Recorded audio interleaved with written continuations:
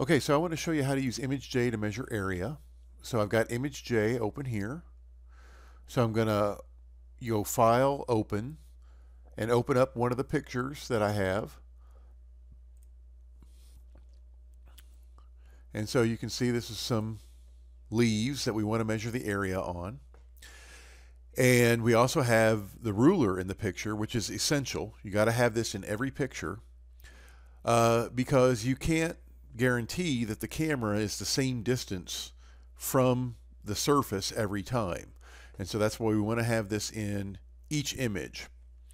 So we're going to use this so that we set the proper scale. We've got to do that before we get started. So I'm going to kind of hover my mouse over this, and I'm going to use the plus key on my keyboard, which is going to allow me to zoom in. And so now I've got some known areas that I can use, some known distances that I can use to set the scale. So I'm going to come up here and grab this straight line, and I'm going to click and drag to make a line of known length. So this line is 5 millimeters. You see 1, 2, 3, 4, 5. Now I like to do it between these two larger ones. You know, it's important that this is exactly 5 millimeters, so it's important that this line is perpendicular. And so, you know, if the line was like this or like this, well, that's longer than 5 millimeters. So I use it like this, and I use the shorter ticks to help me get that nice and square. So that's a 5 millimeter long line. So now I'm going to come up here to Analyze and Set Scale. And so that's how long that line is in pixels, which I know is 5 millimeters. So I'm going to change the known distance to 5. The aspect ratio, I don't need to change. And the unit of length is millimeter. Now I don't necessarily have to bother with putting this in, but the important thing is that you get the known distance in. And so then make sure you hit OK. And now I'm able to measure things with the proper scale because I've just set the scale. So I'm going to hit the minus key on my keyboard to zoom back out. And so now I'm ready to measure the area of these leaves. So I need to be able to select the leaf and nothing else. So what I'm going to use is this magic wand tool. I'm going to click on it. And when I click on one of these leaves, it should automatically get selected. And so I click on it and, well, not so much. But here's what's going on. If I zoom in where I clicked, you see you got that little itty bitty thing selected. It's being very picky. So the magic wand is trying to select all the pixels that look like this pixel that I clicked on. But it's being super picky, and so it's not choosing any others. So what I want to do is I want it to be more tolerant. I want to increase the tolerance. So the way I do that is I come up to the wand tool, and I'm going to double click and open up this dialog box. And you see the tolerance is set to 0. So it's got no tolerance. It's very picky. So I'm just going to start cranking up the tolerance. And if you watch, you see as I crank up the tolerance, now the selection gets more and more realistic. And it's not perfect, but I'm going to keep cranking this up until it's to where I like it, to where it's selecting the leaf, but nothing more than the leaf.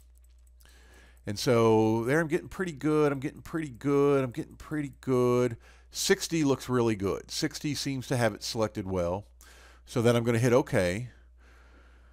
Now I'm going to hit minus on my keyboard to kind of zoom back out so I can see where I'm at. So now you see I've got that leaf selected. And so now I want to measure the area of that leaf. So I want to make sure that I'm measuring area. So I come back up here to Analyze, and I go to Set Measurements. And here's all the things I could measure. Lots of different things I could measure, and I could record. And I don't really need any of them. I just need the area. So make sure the area is checked and nothing else. So I'm going to hit OK. And so now I'm going to measure the area. So I come up here to Analyze, and I choose Measure. And you see the results window popped up, and here's the area. And this area is in square millimeters because I set the scale when we first started. If you don't set the scale, then these numbers are just in pixels, and that's not useful. And so there you go. So I've got the area of my first leaf. So I've got my magic wand. So I come here and I click on this leaf, and that looks good. So I go Analyze, Measure. And I just keep doing that until I measure all my leaves. And so I click on this leaf, and it's selected. And you can go to Analyze, Measure, but you'll notice that you can also use your keyboard, and the keyboard shortcut is Control M. And so once you get comfortable, this is a lot faster. And so I've got it selected, and on the keyboard I'm holding down Control and hitting M, and so that's a lot quicker. And so then I click on this one, and I can go Control M, and there you go. And so now I've got the values that I need, and so I'm going to need to transfer them to an Excel spreadsheet. And that's how I'm going to be able to keep track of all the different things I measure. So I want to open up Excel and make a new spreadsheet. And so I need to keep track of which leaves come from which plants. So the first column is going to be the plant. And then if I look, I've got these numbers. This is leaf number 1, leaf number 2, leaf number 3. That's just to keep them separate. So this is going to be leaf. And then if I look at my results, this is the area in square millimeters. So I'm going to say area underscore millimeters underscore 2. And you want to avoid putting spaces in these headers. It's a good habit to get into. It makes your life a lot easier down the road. And you also want to, if you want these columns to be, see how this kind of leaks into the next column. If you come up here and you see how my cursor changes shape, when it changes to that shape, if I double click, see it automatically resizes. Okay, so this is the information that I want. And so this is going to be plant number 1. So now I come back and I go to Edit, Select All, or I could just use a keyboard shortcut, Control A, and then I can go Edit, Copy, or I can use the keyboard shortcut, Control C. And then I come back here and I choose this cell, and I can go Clipboard, Paste, or I can go Control V on the keyboard. They both work. And there you go. I've transferred my data to my spreadsheet. Now, you don't want to leave these blank. Every row has to have all the cells filled. So you want to copy this down because each of these came from plant 1. And so now I've got the data in my spreadsheet. So I can come over here and I can, while these are selected, I can just hit the delete key on my keyboard and clear them out. You want to clear this out because otherwise when you do your next image, it'll just add to that and you'll just keep repeating the data. So if you've moved the data to your spreadsheet, you can go ahead and just delete it and get rid of it. You can also go to Edit Clear. There's lots of ways to do the same thing.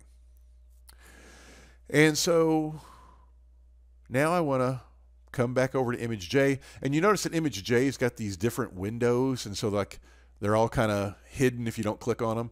A shortcut to bring them all to the front is hold down the Control button and the right bracket, and that brings them all to the front.